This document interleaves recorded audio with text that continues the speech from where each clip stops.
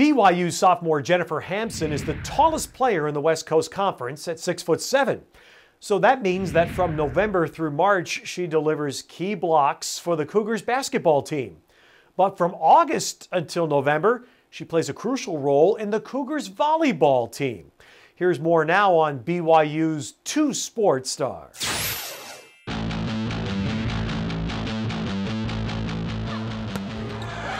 With her first kill of the second set. I got introduced to it in like 7th grade, but I didn't really start playing until 9th grade. Both around 9th grade. Works it inside to Hamson, and Hamson scores and the foul. I was pretty tall like all through elementary school. I was like 5'11", 7th grade. And then between 7th grade and 9th grade, I really had a growth spurt. Went from 5'11" to 6'4". Her junior year, she was playing both sports, and she kind of bloomed late, so it was kind of late recruiting. The teams recruited me individually at first, and then I expressed that I wanted to play both, and then they caught on, and I was recruited with both.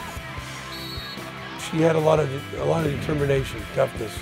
Of course, her mother was a great player at BYU, and so you always want to look at that and say, hey, if she has potential. And then, I'm not going to lie to you, 6'7", it doesn't hurt.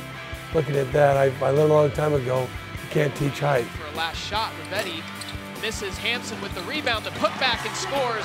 I think she understands the game so well. I've never seen a player that can pick things up as fast as she does. She's kind of like our safety net on defense. She's always in the help side, so if you ever get caught on defense or someone drives past you or something, you have Jen right there that can stuff it.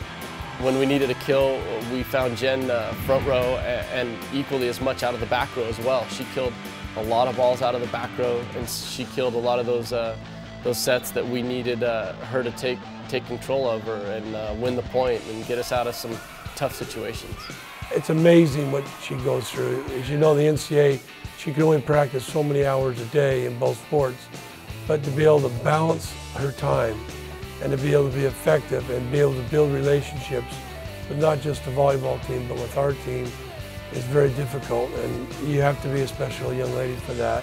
That garnishes a lot of respect from her teammates. They understand that that's a situation that we agreed upon, and they love her for that. And they also understand the wonderful student she is academically. They know her academics, they know how well and how much she excels in the classroom. She spends her time wisely. She doesn't have time to mess around and get behind. And it's probably a blessing because she has to be really organized in her day. Her day is full. I don't know, it's just a lot of hard work, I like school and I like to put time into it and I like to learn, and so, just with that, it's not hard to me, so I don't know. She never seems to get tired. Like travel, she's traveling twice as much as everybody else. But she wanted this, and she wanted this opportunity, and I think she shocked a lot of people that she could do it.